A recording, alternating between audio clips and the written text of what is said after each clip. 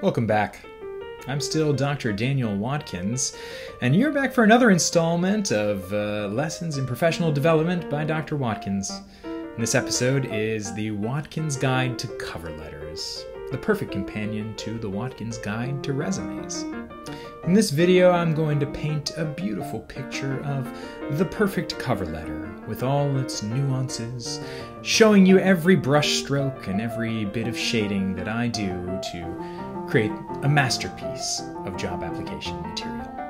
So come along and join us in this wonderful journey.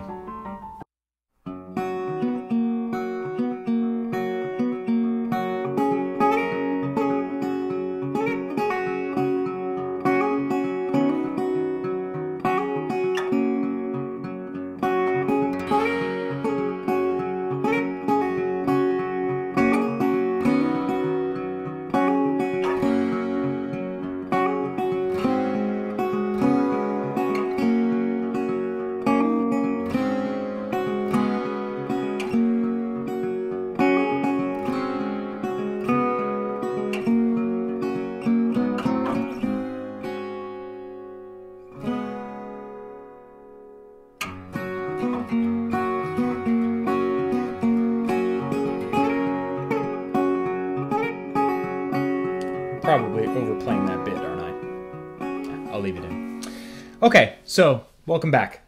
Video 2, video 3, I can't remember which, of my professional development series. This one is going to be on cover letters, the kind of companion piece to resumes when you're applying for jobs.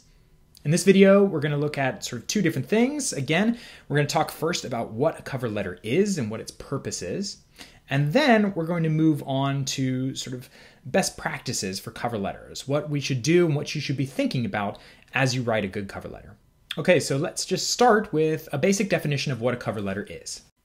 All right, welcome to the Watkins Guide to Cover Letters. This is the companion video to the Watkins Guide to Resumes. So if in this last module of the class you're going kind of down the route of applying for a job, then you should watch this video and the resume video because they go together. All right, let's start with the basic question. What is a cover letter? Let me give you a basic definition. All right, I'm pulling this definition from a website from the Columbia University Center for Career Education. This is what they say about cover letters. A cover letter is a one-page letter that you submit when applying to a job that will convey to the employer why you're a great candidate for the role. All right, that's simple enough. A few things to kind of notice here. One, a cover letter is a one-page letter. I'm going to emphasize this later. Second, you submit a cover letter when you're applying to a job. So most jobs will ask you for basically two things, a resume and a cover letter. And they kind of work together to do the work of conveying to the employer why you're a good fit. So a thing that you should think of with cover letters is that cover letters are, despite what you might think, argumentative essays. They're exactly like the essays you write for history classes. You are putting together an argument. And the argument is specifically, hey, employer, I would be good to hire. So a cover letter is a one-page argumentative essay on the topic of why you're awesome.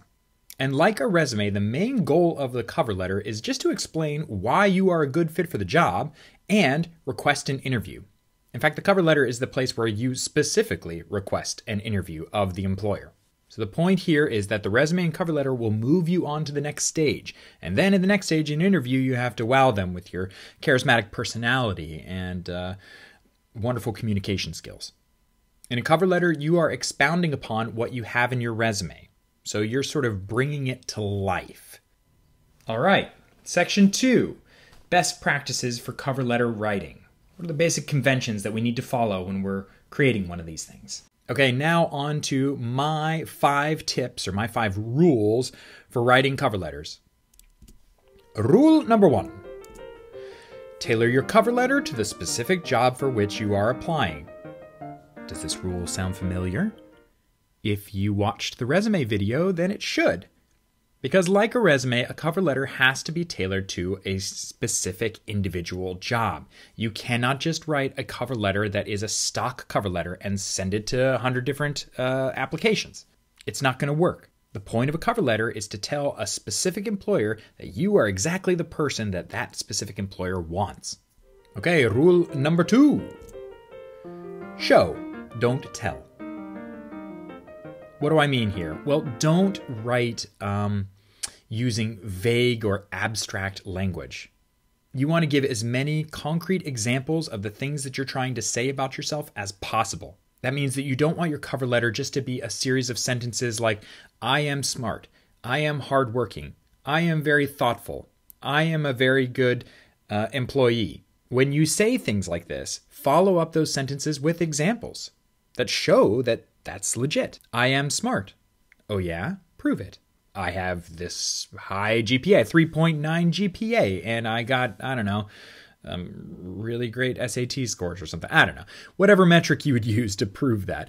You have to show evidence of the things that you're saying about yourself. If you just use adjectives in a cover letter, it's going to totally flop. Okay, rule 3. Be organized. Use paragraphs with topic sentences and or bullet points. So again, the point of a cover letter is to get you an interview. So you need to convince the employer of the things that you're trying to convincing them of as well as possible. Organization is your friend in this. You need to make it super duper clear the points that you're trying to make to that employer, to the person who reads the cover letter. The best way to do this, I think, is to have paragraphs and have those paragraphs include topic sentences, aka the first sentence of the paragraph that gets at the big point that you're pushing through. Then the rest of the paragraph is just evidence that kind of supports that point. You could also do this with bullet points. I'm totally fine with that. In fact, I kind of like the visual of bullet points. But whatever you choose, make sure that the main points that you're trying to drive home, your reasons to your argument, if you will, are super clear. All right, rule 4. Be concise. 1 page only. Okay, really similar one to resumes too. A resume is 1 page only, and a cover letter is 1 page only. Don't go long. They'll throw it out. Finally, rule number 5. Make it a compelling argument. In other words, don't just rehash your resume. So again, like I said, a cover letter is an argumentative essay. You are trying to prove to the employer something about yourself. So structure your cover letter like an argumentative essay. Make that argument really clear and compelling with lots of evidence, lots of good examples, lots of clear writing. All those essays you're writing for your history class, they are preparing you for this moment right here. Get fired up. All right, so let me give you an example of some of the things that I just talked about. We're back to our friend Baller student, who is applying, if you remember, to a position at the Library of Congress as a researcher. So let's see if Baller's resume is following the rules that we just talked about. So let's see if Baller's cover letter follows the rules that we just talked about. Okay, first things first, the cover letter does do the work of being tailored to a specific job. How do we know? Well, first things first, the address of the employer is up there. Again, don't just have one stock cover letter because you're going to send it to the wrong person, or you're going to put some other employer's address on a cover letter to a different employer. That's bad form. Don't do that. Second, the very first paragraph sort of shows you exactly the attention being paid to the specific position. It's listed there, assistant legal researcher position available with the Library of Congress. But then the student really tailors the whole letter to kind of crafting the student's image in the form of what that position would be. Okay, second, the student shows and doesn't just tell.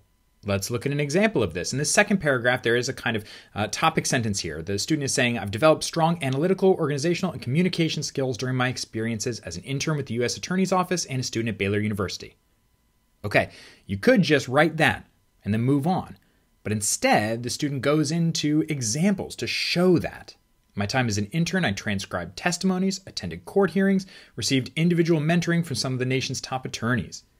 As a political science and history student, I've spent considerable time analyzing complex texts, gathering and organizing political documents, and communicating ideas in both written and oral forms.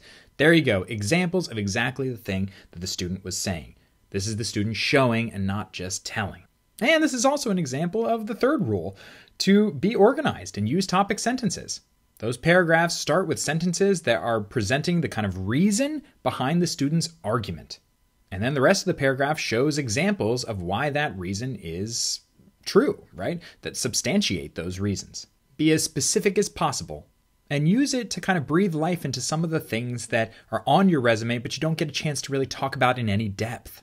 For example, this student talks about a senior thesis on the topic of the development of the juvenile justice system in the early 20th century New York. That's something that shows up on the student's resume, but it doesn't have much depth to it until the cover letter.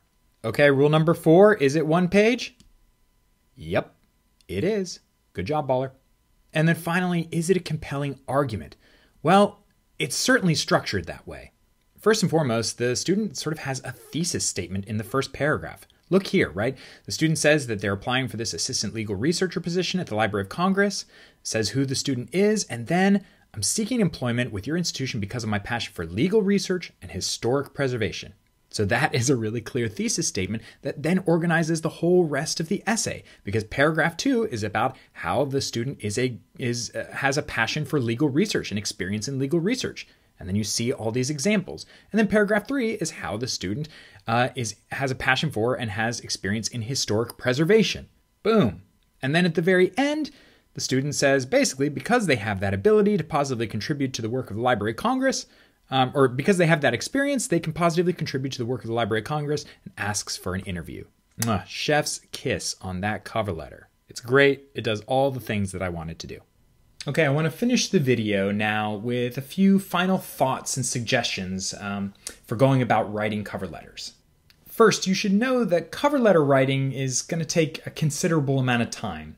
If you're applying to a bunch of different jobs, you'll find that the resumes that you write will only need to be tweaked kind of a little bit for each job. But cover letters really need to be pretty fresh for every single job that you apply for. That's because cover letters are really intended to be tailored to every specific job that you're applying for. They should be really specific to exactly the position that you're trying to get.